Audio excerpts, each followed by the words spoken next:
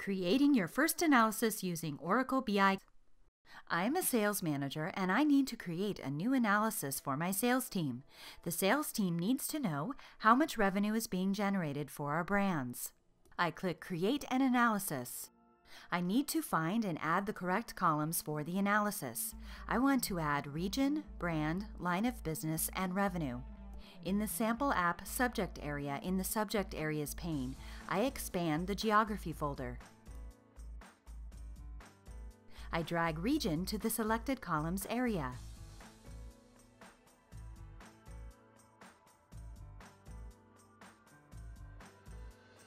I expand the Products folder, and then I double-click Brand to add it to the selected columns area. I double-click Line of Business as well.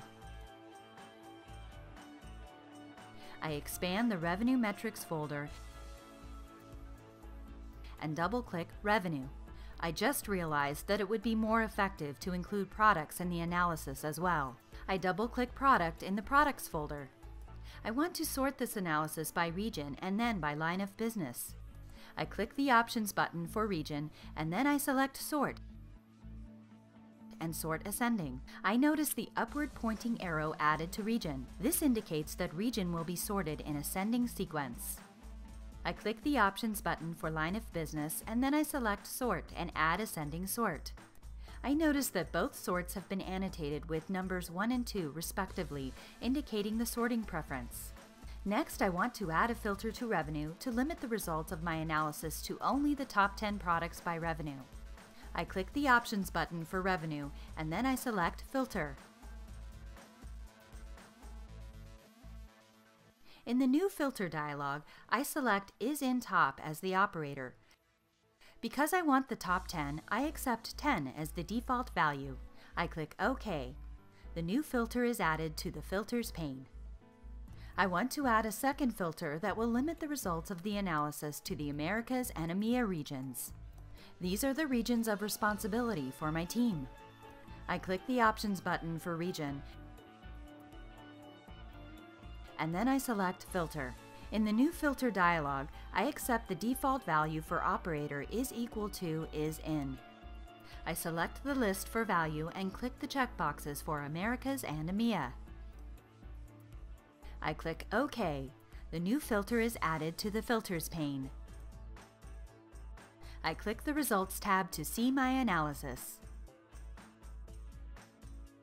I decide that I want to see this analysis sorted by the highest revenue products first. I know that a sort added in the Results tab overrides the sort from the Criteria tab. I can use the caret icons on the revenue label to change the sort sequence, or I can right-click the revenue label and select the Sort Column Sort Descending Sequence option. I right-click the revenue column label and select Sort Column. I note that I can use this option to clear the sorts as well. I select Sort Descending. The analysis is sorted by revenue in descending sequence. I want to add another view to help my team better visualize this information. I select the New View button on the toolbar. I know that Best Visualization automatically recommends the best view based on the data in the analysis. It gathers information about my dimensions and so on, and then determines the optimal layout to present. I select Best Visualization.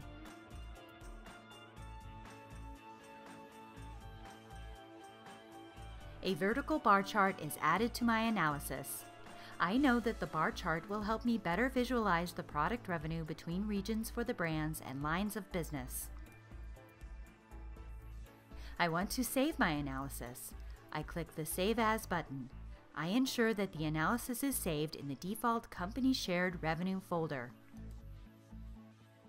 In the Name field, I enter Top 10 Products, and then I click OK. Now that I've created this new analysis, Top 10 Products, I can share it with my team.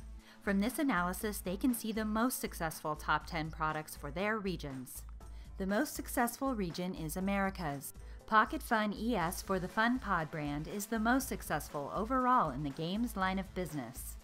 This analysis will allow us to collaborate and develop a strategy to increase revenue for less successful products. Thanks for watching.